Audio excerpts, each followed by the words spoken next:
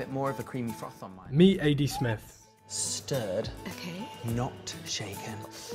An award-winning TV presenter, podcaster and journalist. Do you know that term blind drunk? Yes. I can taste it. He also suffers from Tourette syndrome. This is Tic Attack. But I think the main thing for me is people with Tourette's are looked at as a burden, but in actuality, we all have this superpower. I mean, if we find our passions and what we really, really, really enjoy doing, then, and you'll probably have this too, our tics completely go down. Yeah. So they might still be there a little bit, but when we're really focusing on what we love doing, then they're barely existent. And that energy that would otherwise go into those tics, we're then rechanneling that. We're rechanneling that into what we love. For me, music has been essential in helping me control my tics when I need to.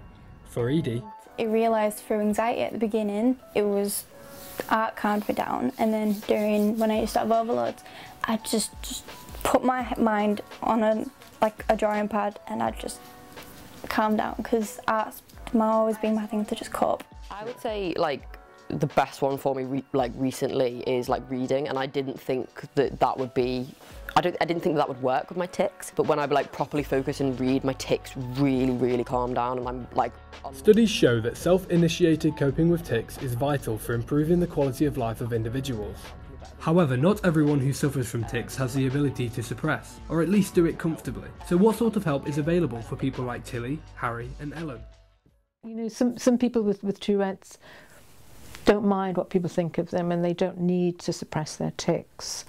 Other people want to be able to suppress their tics because they're more embarrassed. So it's an individual choice, but habit reversal therapy is a technique where they can use the urge to tic to suppress the tic or produce an alternative movement. It's been such an amazing experience to meet so many people who suffer from tics, which I hope to use to spread further awareness about the disorders in the future.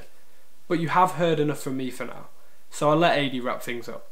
But I've just gotten myself to a place where I'm comfortable with who I am, I accept and I embrace who I am, and it's a part of my identity.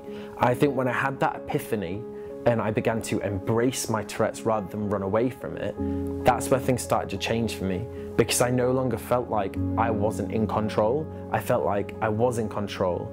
And when I have my tics, as I say, it's just a part of Aidy Smith, that's it.